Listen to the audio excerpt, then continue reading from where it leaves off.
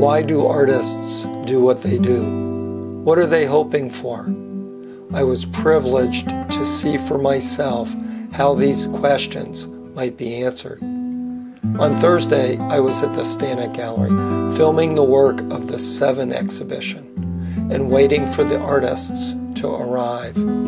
A young woman came in, and after looking carefully at the whole show, planted herself in front of a large painting by Mary Spinelli.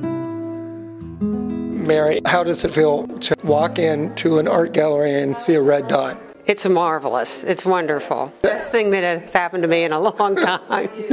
That woman just loves your work. I'm thrilled about it. I really am. It's great. I've always worked out of the bedroom in our home. I've never had a studio separate in another building. Yeah. I've gotten used to it now. If somebody said you could have a great big cavernous studio away from your home, I'd say no. Yeah. I'm fine the way it is. Yeah, I love that even more. You said you paint in a very small studio. Yes. But how do you do a big one like that? I work on quite a large table for all my pieces because I like a hard surface. Everything is on 4-ply ragboard that I've gessoed. I will go from the table, flat, hard surface, up to a wall sporadically to work on it, and then I can step back from it and look at it and make changes, but then it goes right back to the table. And when I get that large, the 40 by 60s, it's a little difficult. Your paintings always seem to me to be of places, but sometimes the places are of another world. Everybody says that, and I love hearing that because that's inspiring to me to look at skies or anything from nature. Aside from the work itself inspiring me, I love sunsets, clouds, everything like that. Hi, I'm Bruce Samuelson, now participating in a show at the Stanek Gallery. I asked Bruce about how he connected with the gallery, and Catherine Stanek chimed in. We were doing our first exhibition called Inspirations, and it was about the people who inspired our work, and you're among them. That's how we came and invited you for the first time. So how did you inspire? Are you some kind of a teacher or something? No, I teach at the Academy for about the past 43 years. But Catherine Stanek was one of my favorite students. Inspiration goes both ways. You're a painter and she's a sculptor. Well, I'm a frustrated sculptor. I almost went into sculpture at the Academy in the beginning. It's interesting you said that because your paintings are very three-dimensional, the forms at least. Well, I look at sculpture just as much, if not more than painting, for inspiration. Michelangelo, Rodin, Giacometti, and Henry Moore.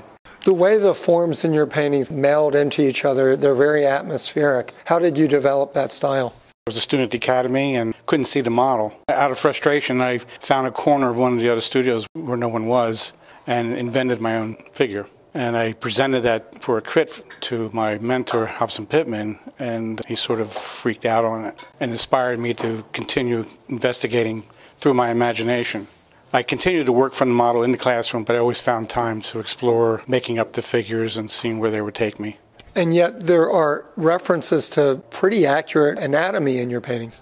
Well, for years, I always drew quite heavily from the model. For pleasure, the answers are always in front of me, but it built my vocabulary.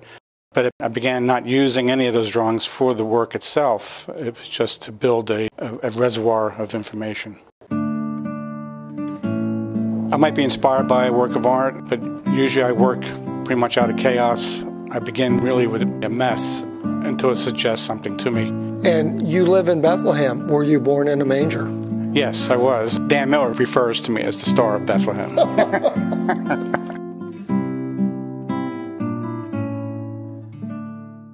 My name is Bernardo Siciliano. I'm a painter. I'm living in New York. I paint things and people I know well. Friends and places nearby. An autobiography of my daily life. So I paint portraits of myself, people I know very well. The street nearby my studio and my apartment. Dumbo, it's under the Brooklyn Bridge, on the coast, facing Manhattan. This is my brother, my niece and my daughter. The other pictures are 2 spots in Dumbo. One is a parking lot in my building studio, and the other one is the block between my studio and my apartment. I painted that block many times, day, night. I also use photos, but I prefer to work from life. So when I paint cityscapes, I need to see the scene as much as possible. So I stand in front of it for so long and I make drawings. It's a combination of memory, drawings and some pictures, very bad ones with my iPhone, unfocused and blurry. Pastel, oil, what are they? Mixed media. It's 90% oil, and then there are some wax pastels, some pencils. Yeah, that's it. Do you prefer New York to Rome? I came here 20 years ago, so it's not about choosing, it's just I live here. I was living in Rome, for sure I was painting Rome. But Rome is difficult to paint. It's full of curves. The beauty of New York and American cities is that everything is like square and very geometrical. That turns me on for paintings, for images, very much. You seem to like to paint stuff that's not picturesque. I would like to avoid postcards, feelings. So if I go to Rome, I'm not going to paint the Colosseum. Same thing here. I'm not going to paint the Empire State Building. So I prefer to paint things that are really related with my intimacy. There were two artists in the show whose words I did not get to record. Francis DiFronzo was at his home in California.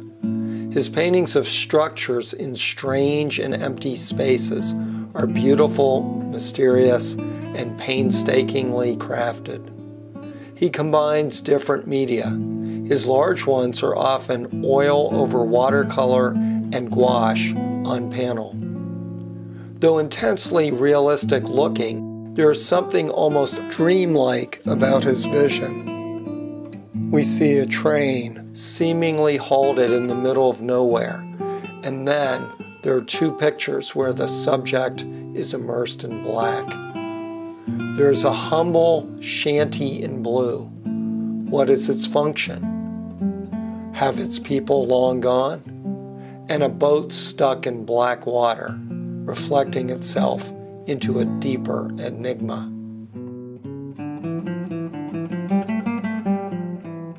These are paintings that really stick with a person.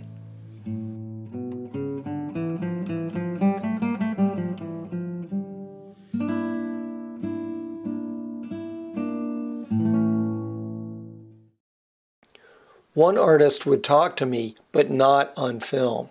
Fortunately, I did get his lovely wife to introduce him, so that at least you can get a sense of the mellifluous way in which he speaks. Excuse me, sir, what's your name? I am Valerio D'Ospina. He told me he obsessively takes and collects photographs. Valerio based this painting on an archival photograph of the Titanic and another ocean liner under construction. This painting of a factory is from the southern Italian town in which he was born. I learned that Valerio has a major fear of heights. He told me that this painting is a view from the top of the Empire State Building. He gets friends to surround him up there and take photos for him. He said he'd be afraid that sticking his arms straight out with a camera, they might fall off and hit someone on the ground. His tonal paintings of New York and other urban areas are alive with dynamism. I love the energy and movement in his art.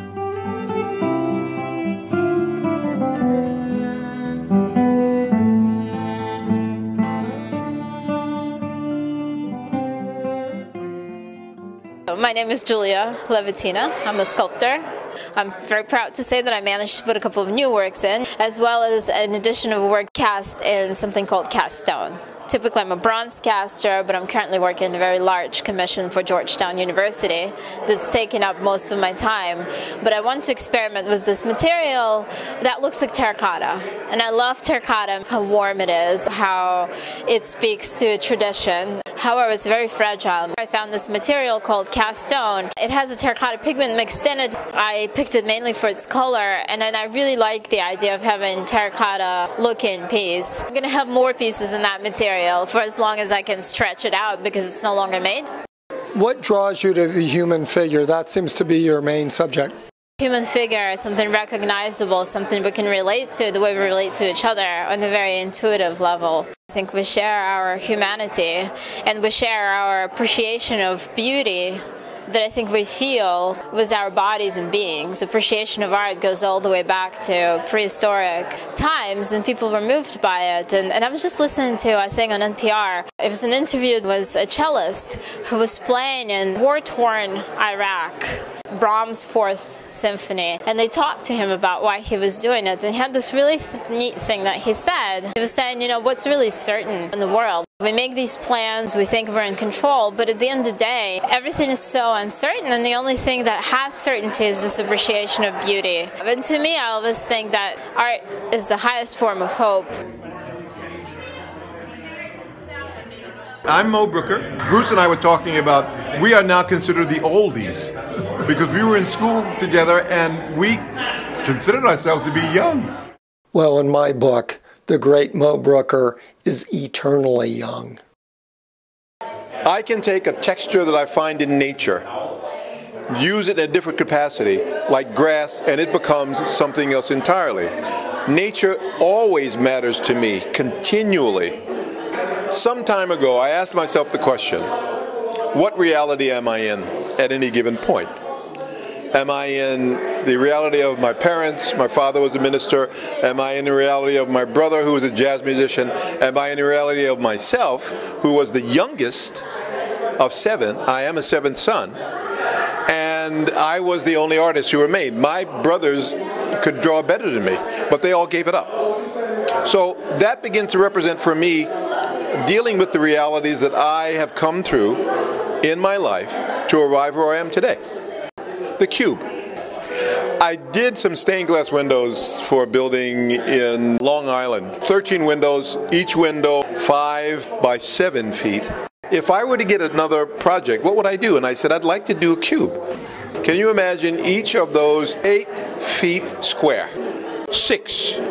And each one is flow glass or stained glass, and inside is a light that comes on from time to time and then goes out. One day I'm going to get that project and I'm going to do it. I draw my hands all the time because I want the sense of the spiritualness that art is about. One of the reasons I find difficulty with art today, there's no spiritual sense. I don't mean church. There's a spiritual human sense. And when artists speak to that, they speak to people. He's right. Art spiritually connects us to our past, our dreams, what we most love. It connects us to the beauty that Julia's cellist gives to the suffering, the friends who keep our arms from falling off when we perch on tall buildings, the places we live or remember or dream of.